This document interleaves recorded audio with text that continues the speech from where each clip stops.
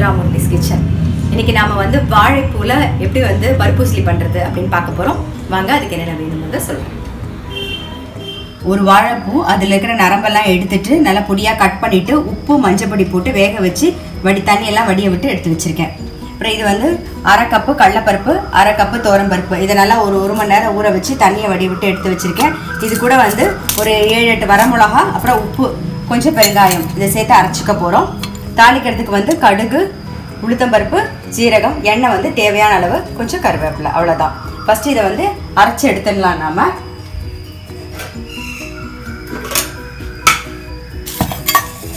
வரமிளகா, உப்பு, பெருங்காயம், அப்புறம் அரைச்சிடும் ஊற வச்சுருக்கோம் இல்லையா, அதையும் சேர்த்து அரைச்சிடலாம். இதை அரைச்சிட்டு நான் காமிக்கிறேன். பாருங்கள், இது மாதிரி ரொம்ப நைஸாக இல்லாமல் அரைச்சிக்கோங்க. நான் வந்து ஒரு தட்டில் வந்து எண்ணெய் தடவி வச்சுருக்கேன். இதை வந்து நம்ம ஸ்டீம் பண்ண போகிறோம். பாருங்கள், ஒரு எண்ணெய் தடவி வச்சுருக்கேன். இங்கே அடுப்பில் வந்து தண்ணி காஞ்சின்னு இருக்கு.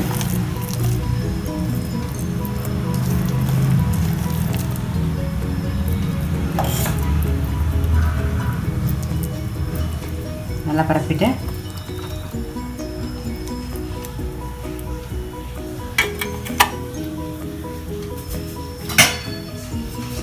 வேக வரைக்கும் வெயிட் பண்ணலாம். ஒரு 10 நிமிஷம் ஆகும். மீடியம் ஃப்ளேமில் வச்சு வேக வைங்க. பாருங்க, நல்லா வெந்தெடுத்து நான் இப்போ அடுப்பை ஆஃப் பண்ணிட்டேன். இதை ஆறுனதுக்கப்புறமா நான் உதுத்து காமிக்கிறேன். பாருங்க, நல்லா ஆறுனதுக்கப்புறம் கொஞ்சமாக கையில் எண்ணெய் தடவிட்டு இந்த மாதிரி கையிலேயே உதுக்கலாம். அப்படி இல்லைன்னா நல்லா ஆறுனதுக்கப்புறம் மிக்சியில் வந்து விப்பரில் போட்டிங்கன்னா இன்னும் நல்லா உதிராக வந்துடும். இந்த பாருங்க, இந்த மாதிரி நல்லா வந்துடும். அடுப்பில் வந்து நான் கடாய் வச்சுருக்கேன். அதில் வந்து கொஞ்சம் எண்ணெய் விட்டுக்கிறேன். கடுகு வெடிச்சிருச்சு. உளுத்தம் பருப்பு, சீரகம், கொஞ்சம் கருவேப்பிலை போட்டுக்கலாம். அப்புறம் மஞ்சள் பொடி. மஞ்சள் பொடி வந்து நீங்கள் அரைக்கும் போதும் போட்டுக்கலாம், இல்லை இந்த மாதிரி தாளிக்கும் போதும் போட்டுக்கலாம். ஒன்றும் பிரச்சனை இல்லை. எப்போ வேணாலும் சேர்த்துக்கலாம். நாம இப்போ வந்து உதுத்து வச்சதை சேர்த்துடலாம்.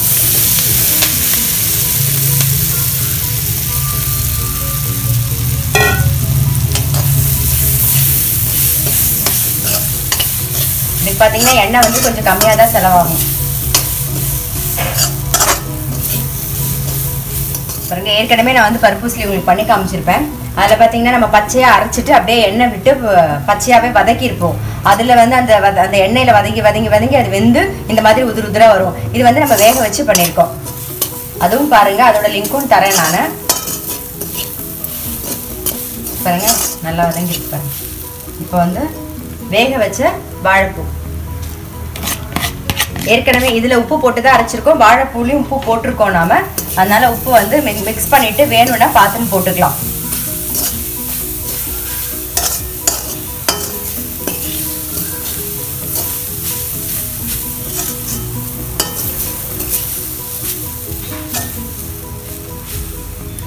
இப்போ நம்மளுடைய வாழைப்பூ பருப்பு உசிலி ரெடி. வாழைப்பூ பருப்பு உசிலி எப்படி பண்ணுறதுன்னு பார்த்துருப்பீங்க. கண்டிப்பாக உங்கள் எல்லாருக்குமே ரொம்ப பிடிக்கும். இது வந்து நீங்கள் நல்லா சூடான சாதத்தில் நெய் விட்டு பிசைஞ்சு சாப்பிட்லாம். அப்புறம் ரசத்துக்கு நல்லாயிருக்கும், தொட்டுன்னு சாப்பிட்றதுக்கு. அப்புறம் வெத்த குழம்பு, அப்புறம் மோர் குழம்பு எல்லாத்துக்குமே நல்லாயிருக்கும். கண்டிப்பாக உங்கள் வீட்டில் நீங்கள் ட்ரை பண்ணி பாருங்கள். ட்ரை பண்ணி பார்த்துட்டு உங்கள் லைக்ஸும் கமெண்ட்ஸும் எங்களுக்கு போஸ்ட் பண்ணுங்கள். எங்களோட சேனலை மறக்காமல் சப்ஸ்கிரைப் பண்ணி வச்சுக்கோங்க. அது மட்டும் இல்லை, உங்கள் ஃப்ரெண்ட்ஸ்க்கும் ஷேர் பண்ணுங்கள். நான் அடுத்த ஒரு ரெசிபியோட உங்களை சந்திக்கிறேன்.